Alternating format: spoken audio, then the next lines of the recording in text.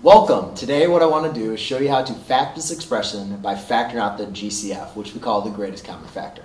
So what we mean by the greatest common factor is the largest or greatest, the largest number that factors into each of our terms. So you can see right here, I have one term, here's another term, another one, and another one. So I have four, separate, not really terms, it's four separate kind of monomials. That what I'm going to do is, for me to factor something out, each one of these monomials have to share that term that I'm going to factor out. So first, we always like to look at the numbers and say, all right, what is the largest number that all three of my monomials share? And I notice that they're even, so we obviously know that 2 is going to work.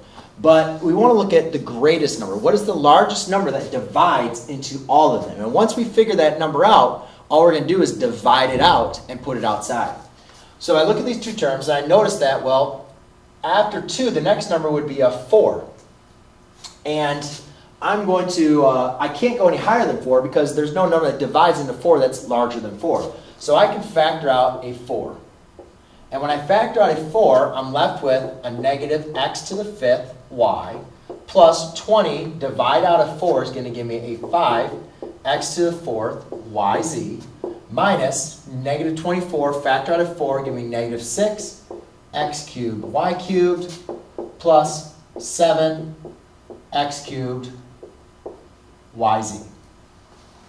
Okay, and you can always check your work with this by just simply doing the distributive property and multiplying your 4 back to every single monomial, and you'll get back your original answer. Now the next thing is I want to look at these monomials and see what variables do all of them share. If they don't share the exact same variable, then I can't factor out. So you notice here I have a z and a z. So you might think, oh, I'd like to factor out a z, right? Well, since this monomial and that monomial do not have a z, you cannot factor it out. So I notice that an x, they all share, and they also all share a y. So I can factor out an x and a y, but what I do is, again, what is the largest power of x and y can I factor out? So now we're going to be looking at the exponents.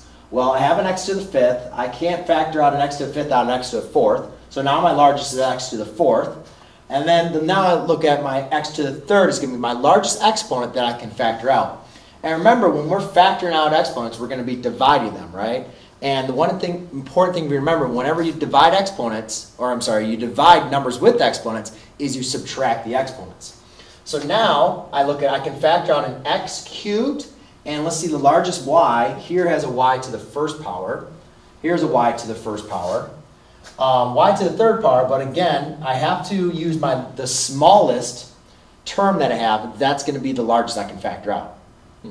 So I can now factor out an x cubed and a y to the 1st. I can't factor out a y cubed because I don't have 3 y's, right? I only have y to the 1st power here. So the largest y I can factor out is a 1.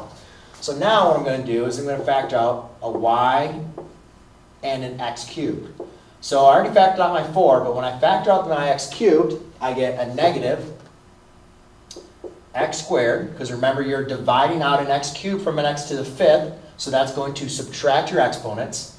My y's, when I subtract out, gives me y to the 0, which is 1, plus 5x z, again my y's will cancel out, minus 6 x cubed, factor out an x cubed from an x cubed, gives me 1. Factor out a y from a y cubed, gives me y squared, plus 7z. When I factor out an x cubed, I factor out an x cubed from there, I get an x cubed, and I factor out a y, I get a y. So that is going to be my final answer by factoring out the greatest common factor. Thanks.